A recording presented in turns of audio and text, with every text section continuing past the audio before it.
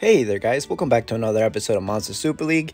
It's your boy Odin, and today we're going to be doing a brand new Astromon review that is going to be for the brand new Astromon Sariel.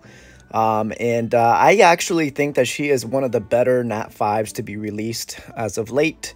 And I think that a lot of you guys should definitely skip the clan festival this month. The reason why is because that Sariel new Astromon actually brings a lot of value for a lot of you new players, particularly in the arena and Apophis basically areas. So I think that some of you guys can afford to skip the clan festival this month and pull for Sariel, who I'm positive, 100% positive, is going to be getting her Primo Festival during the discounts week here later in the month, right after the Heroes Festival. So right off the bat, guys, I'll start up with the Fire one. The Fire one has, she's a balance type. She is, she's got 31,125 HP, 3,000 attack, 2,900 defense, and almost 2,600 recovery. Her attack is actually pretty decent for a balanced mon, but her defense is just so good. And I think that she is a pretty decent Astromon for arenas. She has a critical rate boost for the variant leader skill. Not really necessary for her typing. In the beginning, when they released this new Astromon's details, especially in the image, there was an error where it showed that she had the crit damage leader skill instead, which would actually have been made her pretty broken, especially for Apophis, but we'll talk about that soon. But yeah, so unfortunately she only has crit rate up for the leader skill, but it's pretty decent enough to be used in either in arena, if you're lacking a little bit of crit rate, or, you know, in things like the dimensional defense dungeon as well. So can definitely be a decent leader skill, but you don't need to have one of her variant to make her really stand out. But anyways, the Fire one's really good. I would put her on HP defense on a Gem of Healer set or a Gem of Maggie set. That's just me personally. But you guys can definitely make good use out of her on a Gem of Life set or Gem of Protection. I would say that Gem of Bastion is a pretty good set for her as well, but Gem of Bastion really only lasts about one turn during the active week, so it's not really the greatest gem sets for arenas. But the Fire one is pretty decent. I do like her kit. Her stats, like I said, is really where she shines, where she's got that 2,900 defense. And her attack animation is actually pretty solid as well, so I think they did a pretty good job. I like her model.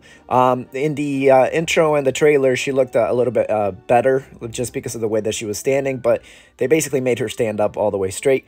But for those of you guys who are looking for a new waifu, there you go. She's actually pretty decent, and I do enjoy her model for sure. All right, so moving on to the Water one. The Water one is actually pretty unique because she is a double exposed weakness character. She is a defender type with 27,700 HP, 2,533 attack, 3,344 defense, and 2,424 recovery. Here's the thing about the Water Sariel. She is mainly going to be an exposed weakness buffer for Apophis.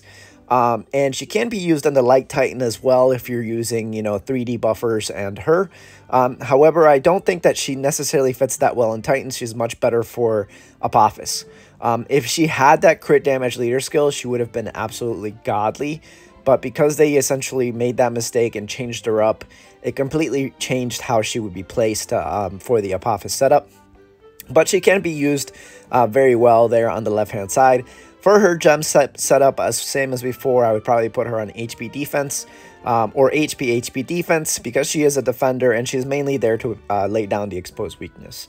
And like I said, her attack animation is pretty fast, which means it's always going to be up there for the next attacker. But it is a shame that she doesn't have the crit damage leader skill.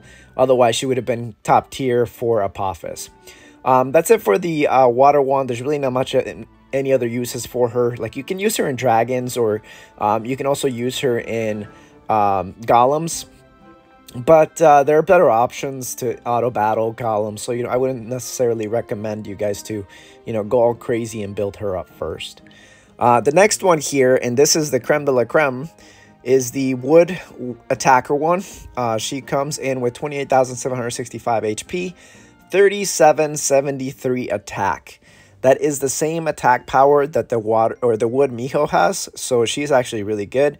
Her defense is 2690, and her recovery is 2254. I will say that her defense could have been a little bit higher, but they just decided to stack a little bit more of attack. And if I were to go over to where the Midsummer Miho is, who's actually right here underneath her, she's at 3766 with 2683 defense. So they're basically almost tied up as far as stats go. And if you guys don't have a wood, or if you guys have a wood Midsummer Miho, then you know that she's actually a pretty good hitter. So right off the bat, I will say, guys, the wood one is going to be the best one out of the bunch, with the followed by the light one. I think the light one's actually pretty good as well. But the wood one is going to be super, super broken, especially in arenas.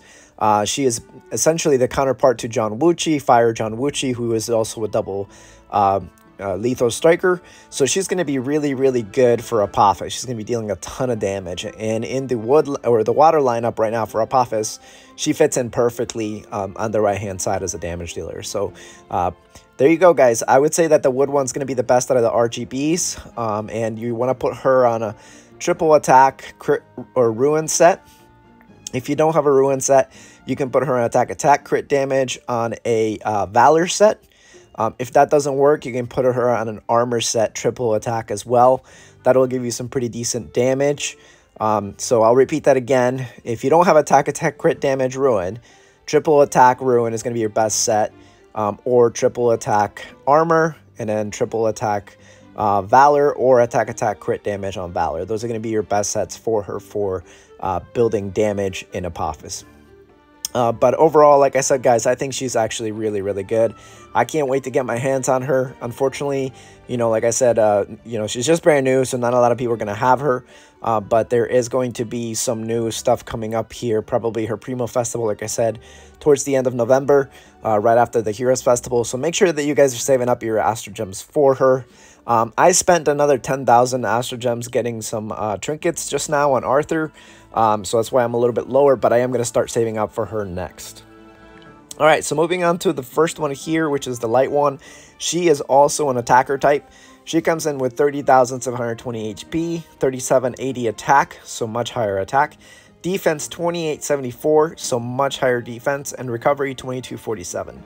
So when you look at an attacker, this is pretty much what you want. You want a 30k base HP with a 3700 attack and at least a 2700 defense. And so she's a little bit above that. So in my opinion, the light one is going to be really, really good for Apophis, especially because you can essentially put her on the right-hand side instead of somebody like the Venus and sneak in just the Hana with the defense up. So she does bring in a little bit of a change as to how the lineups work, but she does have a pretty decent set of skills.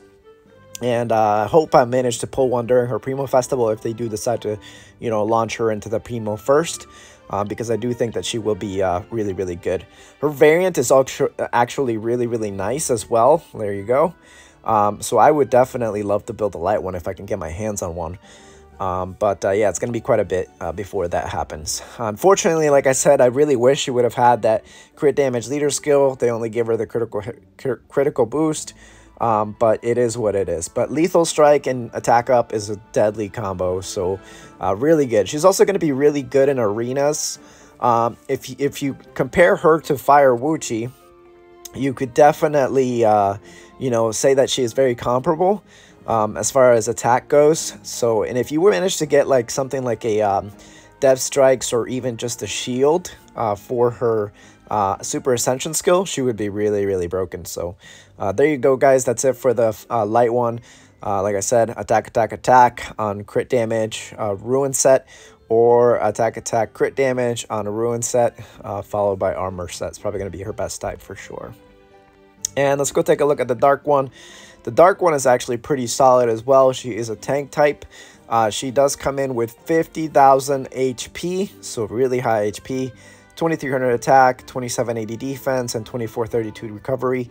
So the dark one's actually pretty nice because she does also have resistance down for the 3-star skill and then aggression for the 5-star skill. But the resistance down is really so good because, you know, it's 100% to reduce defense down for 2 turns, or reduce resistance for 2 turns. So she can definitely be really, really good, especially if you use her with like a stunner or a shocker like Light Yuki.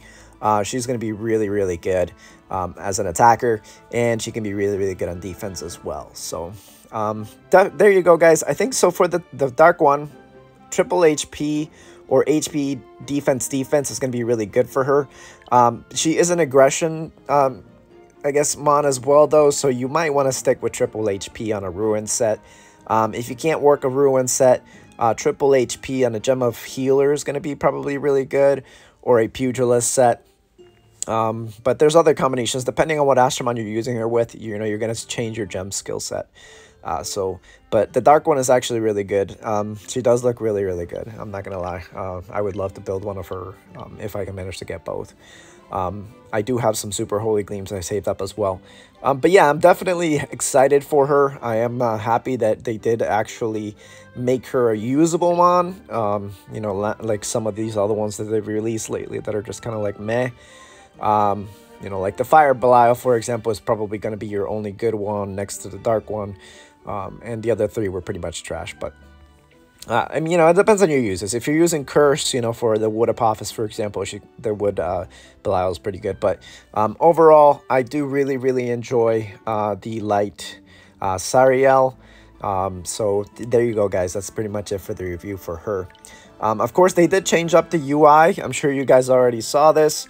But you can do all kinds of filtering now, so, you know, make sure that you guys are getting yourselves used to that. There was a huge patch for that, quality of life improvement. There's definitely some more things that they could do to improve, you know, some of the things around here. Like, for example, the biggest thing here in the room, the biggest elephant in the room is going to be the gems. I still don't understand why we have flat gems. I really, really don't. With the amount of gems that exist currently in the game, there's just no need to have, you know, flat gems. There's just so many gem types that you really don't need any of those. So but yeah, definitely take advantage of the fact that you can filter things. There are going to be some more changes coming up pretty soon as well, so stay tuned, guys. That's it for this review. I'll catch you all on the next video. Take it easy, guys.